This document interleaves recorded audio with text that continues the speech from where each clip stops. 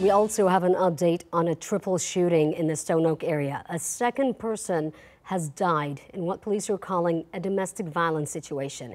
Investigators say a 25-year-old man shot 59-year-old Brian Keller in the home, then followed 59-year-old Yolanda Keller outside and shot her in the head.